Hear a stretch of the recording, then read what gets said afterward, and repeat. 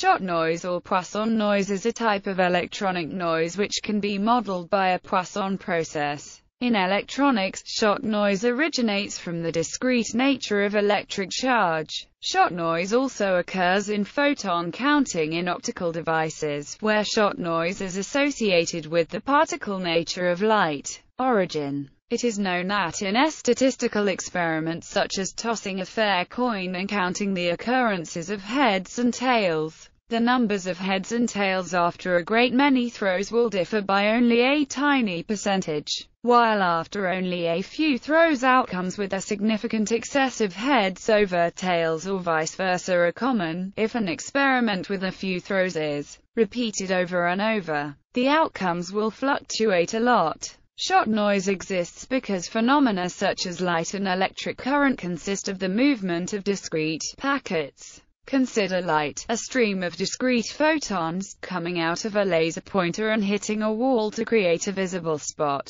The fundamental physical processes that govern light emission are such that these photons are emitted from the laser at random times, but the many billions of photons needed to create a spot are so many that the brightness, the number of photons per unit time, varies only infinitesimally with time. However, if the laser brightness is reduced until only a handful of photons hit the wall every second, the relative fluctuations in number of photons, i.e., brightness, will be significant, just as when tossing a coin a few times. These fluctuations are shot noise. The concept of shot noise was first introduced in 1918 by Walter Schottky, who studied fluctuations of current in vacuum tubes. Shot noise may be dominant where the finite number of particles that carry energy is sufficiently small so that uncertainties due to the Poisson distribution, which describes the occurrence of independent random events, are of significance. It is important in electronics, telecommunications, optical detection, and fundamental physics. The term can also be used to describe any noise source, even if solely mathematical, of similar origin. For instance, particle simulations may produce a certain amount of noise, where due to the small number of particles simulated, the simulation exhibits undue statistical fluctuations which don't reflect the real-world system. The magnitude of shot noise increases according to the square root of the expected number of events, such as the electric current or intensity of light. But since the strength of the signal itself increases more rapidly, the relative proportion of shot noise decreases and the signal-to-noise ratio increases anyway. Thus shot noise is most frequently observed with small currents or low light intensities that have been amplified. For large numbers, the Poisson distribution approaches a normal distribution about its mean, and the elementary events are no longer individually observed, typically making shot noise in actual observations indistinguishable from true Gaussian noise. Since the standard deviation of shot noise is equal to the square root of the average number of events n, the signal-to-noise ratio is given by. Thus when n is very large, the signal-to-noise ratio is very large as well, and any relative fluctuations in n due to other sources are more likely to dominate over shot noise.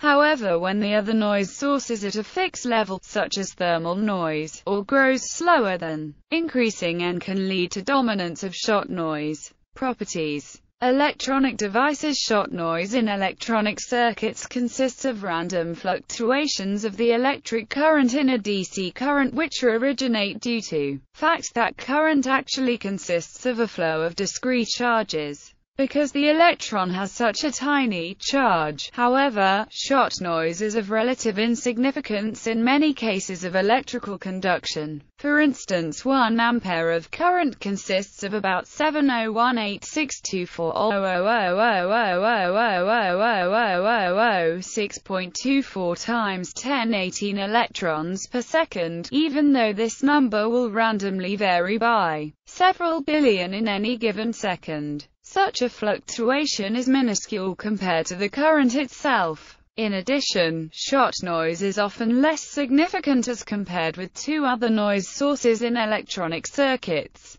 flicker noise and Johnson-Nyquist noise. However, shot noise is temperature and frequency independent, in contrast to Johnson-Nyquist noise, which is proportional to temperature, and flicker noise, with the spectral density decreasing with the frequency. Therefore, at high frequencies and low temperatures, shot noise may become the dominant source of noise. With very small currents and considering shorter time scales, shot noise can be significant. For instance, a microwave circuit operates on time scales of less than a nanosecond, and if we were to have a current of 16 nanoamperes, that would amount to only 100 electrons passing every nanosecond. According to Poisson statistics, the actual number of electrons in any nanosecond would vary by 10 electrons RMS, so that 1/6 of the time less than 90 electrons would pass a point, and 1/6 of the time more than 110 electrons would be counted in a nanosecond. Now, with this small current viewed on this time scale, the shot noise amounts to 1/10 of the DC current itself.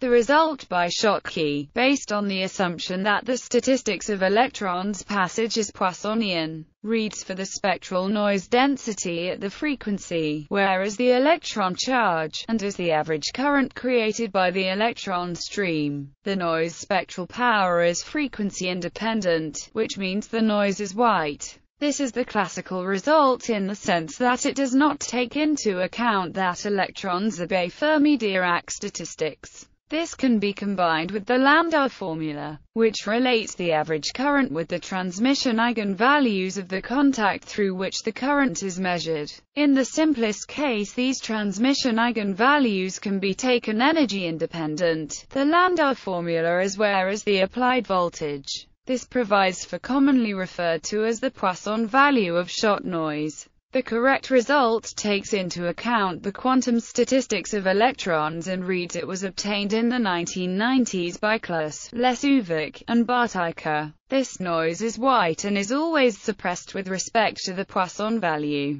The degree of suppression is known as the Fano factor. Noises produced by different transport channels are independent. Fully open channels produce no noise, since there are no irregularities in the electron stream. At finite temperature, a closed expression for noise can be written as well. It interpolates between shot noise and Nyquist-Johnson noise. Examples: tunnel junction is characterized by low transmission in all transport channels, therefore the electron flow is Poissonian, and the Fano factor equals 1. Quantum point contact is characterized by an ideal transmission in all open channels, therefore it does not produce any noise, and the Fano factor equals 0. The exception is the step between plateaus, when one of the channels is partially open and produces noise. A metallic diffusive wire has a Fano factor of 1/3 regardless of the geometry and the details of the material.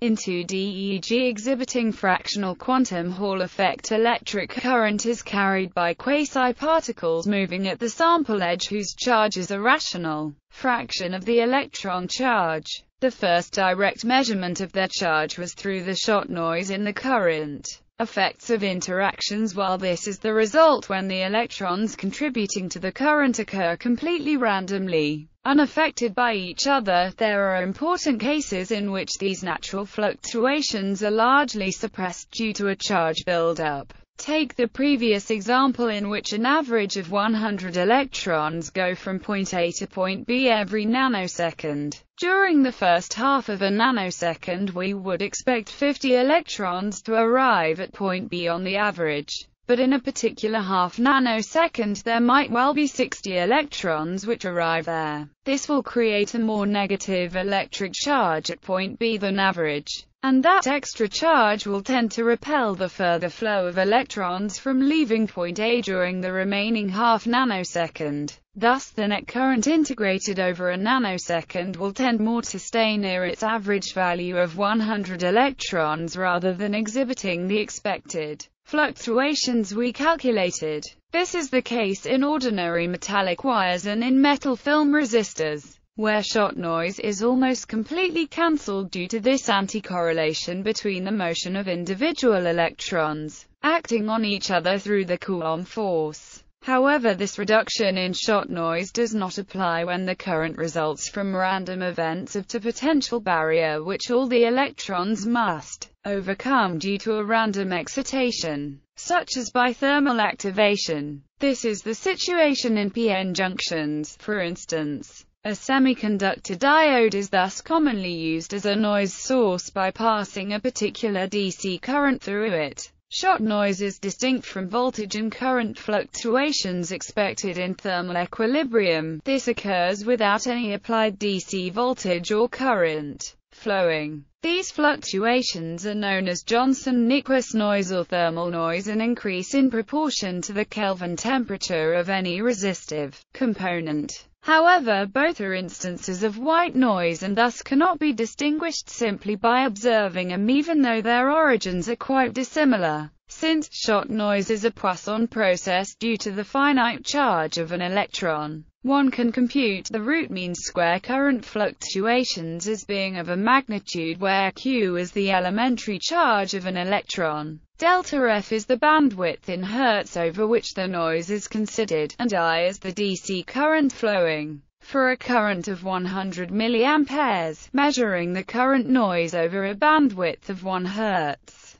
we obtain if this noise current is fed through a resistor, a noise voltage of would be generated. Coupling this noise through a capacitor, one could supply a noise power of to a matched load. Optics. In optics, shot noise describes the fluctuations of the number of photons detected due to their occurrence independent of each other. This is therefore another consequence of discretization, in this case of the energy in the electromagnetic field in terms of photons. In the case of photon detection, the relevant process is the random conversion of photons into photoelectrons, for instance, thus leading to a larger effective shot noise level when using a detector with a quantum efficiency below unity. Only in an exotic squeezed coherent state can the number of photons measured per unit time have fluctuations smaller than the square root of the expected number of photons counted in that period of time. Of course, there are other mechanisms of noise in optical signals which often dwarf the contribution of shot noise.